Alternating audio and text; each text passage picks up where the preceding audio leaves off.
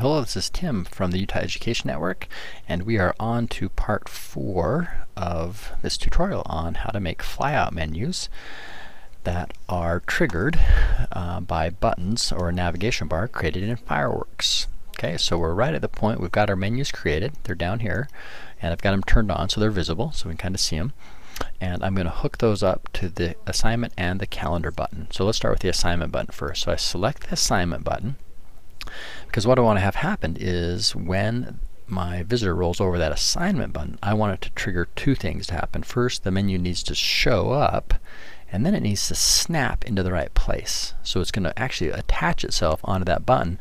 So if that button happens to move, the menu will keep showing up in the right place. And you say, well, gosh, when would that button move? Well, if your layout has been set up to center inside the browser, then that button is going to show up basically in a different place depending on how wide the browser is open. So I need my menus hooked to the button, not just centered on the screen. So that's what we're going to do. So everything happens the trigger is this button. So with that button selected, I need to get a panel open here that's going to let me add JavaScript behaviors to that button. Okay, so I can see that my behavior panel is not open. So if I go under the window menu, I should be able to come down and find a behaviors panel. It's about right in the middle. Okay, so you can see it turns on. It's actually part of the tag inspector up here.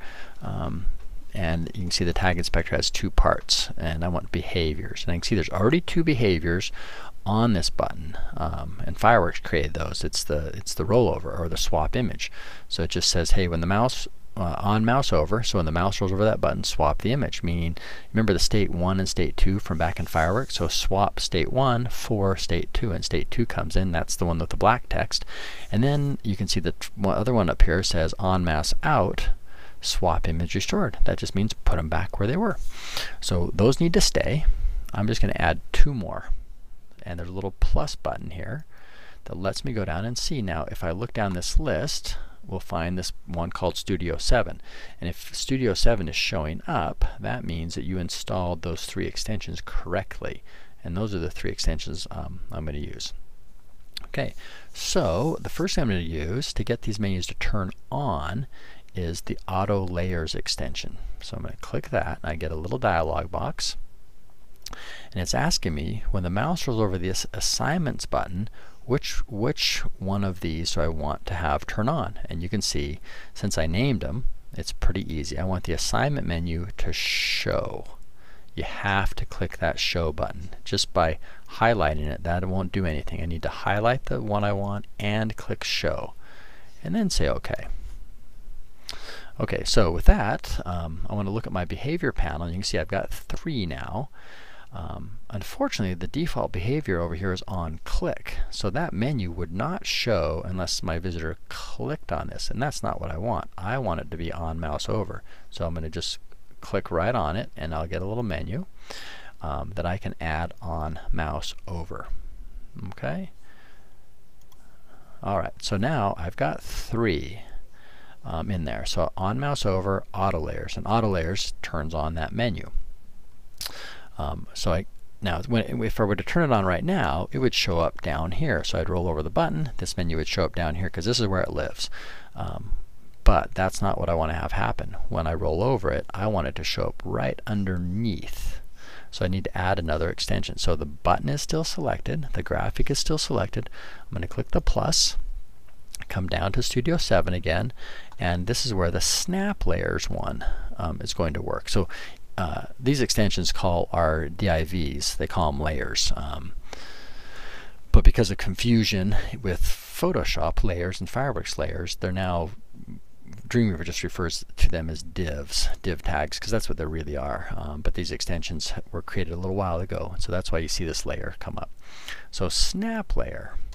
Alright, so this little dialog box takes a little more work, and there's 4 things we need to do. First is the anchor object. What's the name of the object, or what's the name of this button? So if I open up that menu, you'll see it's a big list, and you think, geez, which one of those is it? Well, all you have to do is, since that button is selected over here, if you look down in the property bar, it's showing up. So that button, its file name is navbar R1 C4 S1. So I just have to find that, which is easy. Navbar R1 C4 S1, and I select that one. Okay, so that's the anchor object, that's the button. And the layer that I want to snap on, I've got to tell it that as well. So I open this up and I can see my layers, and I need the assignment menu. Okay, so that hooks my menu onto that specific button. And then I need to tell it where I want that layer, how I want it to hook onto the button. If I leave it at 0, 0, that means the upper left-hand corner of my layer or of my menu is going to be right on top of the upper left-hand corner of the graphic or the anchor object, which means it would be on top of it. I don't want that. I want it to be underneath, right flush with the bottom, which means I need to bring it down from the top, which is this value right there. And I need to know how much. Well, it's just the height of this button. And again, the button's selected, so I can look in the property bar and I can see that it's 35 pixels. So I want it offset from the top 35 pixels. Okay, so those 4 items. Say OK. And I look over here in my behavior panel again, and I can see that it defaults to on click, so I need to change that to on mouse over. Okay, so now 4 things are happening, and if I look close, the top 2, and they might rearrange their order. Sometimes they'll alphabetize themselves. And often if you click on and back off onto this thing, come on, you can do it. There you go. But you just want to kind of check that I've got auto layers, that turns the layer on and it's happening on mouse over, and I've got snap layer, that puts the layer or the div, the menu, whenever I say layer, think menu or div, that puts it in the right place, and that's happening on mouse over. If you think you've made a mistake, you can always double click right on this and it opens the dialog box back up so I can adjust it. Okay, so let's test this out and see if this first one works. Okay, so I'm going to switch back to my AP elements because I want to turn off these so that when they go to the browser, they are not visible. Okay, so you can see how the menus are turned off. They're down here. Oh, I got to bring that over. Sorry. Okay, so all right. Sorry, I rolled over it accidentally. Okay, so here's what the page is going to look like when it's just sitting there. And those layers that I created, those divs, those menus, they live down here. But remember, I turned them off, so my mouse doesn't see them. And what I want to have happen when I roll over this assignment button, I want the assignment menu to show up. So it's going to turn on, and it's going to snap onto the button. Those two things will happen pretty much at the same time. And let's see if it does. Sure enough, there it shows up. And I should be able to move my mouse down so I could get to these links if I needed to. Okay, now if I move off, oh, nothing happens. That menu still shows up. So I need to add one more thing that's going to turn that menu off. Okay, if I wanted to see it again, I have to refresh the page, roll over, it turns on, and my menu shows up. Okay, so let's do the second one. Let's get the second calendar one hooked up, and then we'll add the capability so that these menus turn off after my mouse goes off of them. Okay, so I'm going to select the calendar button. And then I need to get to the behavior panel, and if you can't remember where it is, you can always go to Window, Behaviors, it turns on. Okay, so the calendar button has the swap image that came from Fireworks. I'm going to add to that.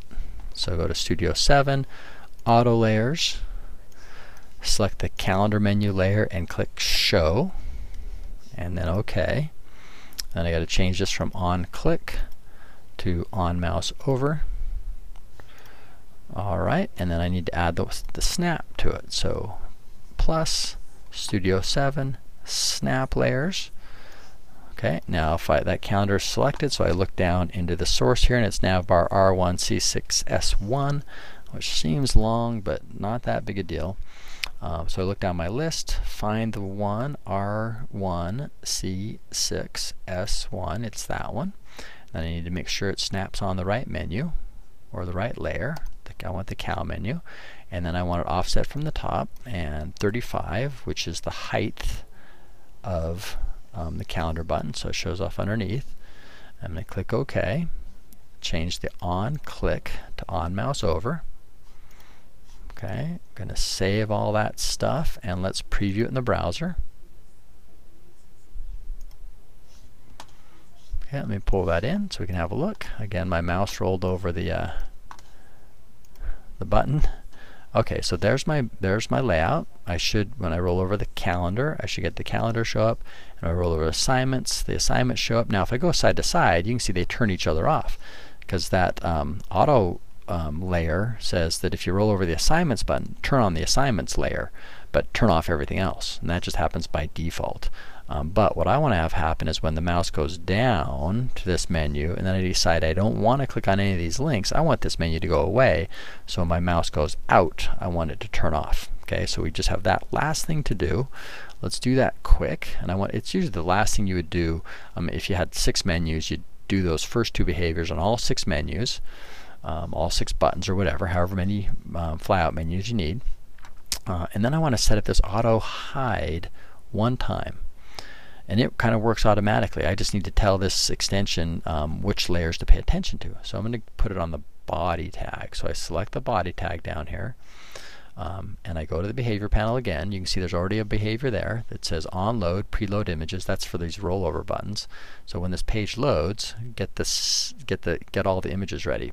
I'm going to add to that. And again, it's down in that Studio 7 category. And it's called Auto Hide. Okay. And I just need to tell it what layers to hide. So I select my 2 menus and click Auto Hide. So those 2 are going to get turned off automatically. I say OK. That's all I need to do. I don't need to change the behavior. This is sort of a package deal. And so when I put that one on and then preview it in the browser,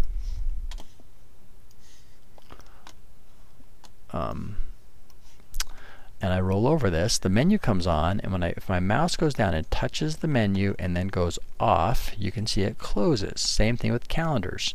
I roll over the calendar button, go down to the layer or the menu. When the mouse goes off of it, it turns off, which is exactly what I wanted. So when I go side to side, they turn each other off.